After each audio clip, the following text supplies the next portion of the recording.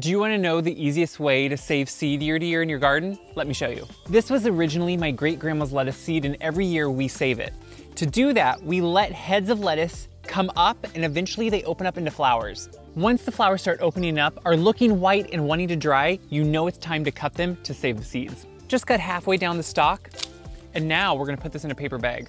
If you wanna see the seeds, you pull out these little flowers, and those little black pieces on the end, those are the seeds, and that's what we're saving. Put these upside down in a paper bag. The paper bag is breathable and it will allow air circulation for these to fully dry out. In a few weeks, once this is all completely dry, I'm just gonna shake this bag really hard until all the seed falls to the bottom, and that's how I save the seed year to year, just like Grandma and great-grandma did.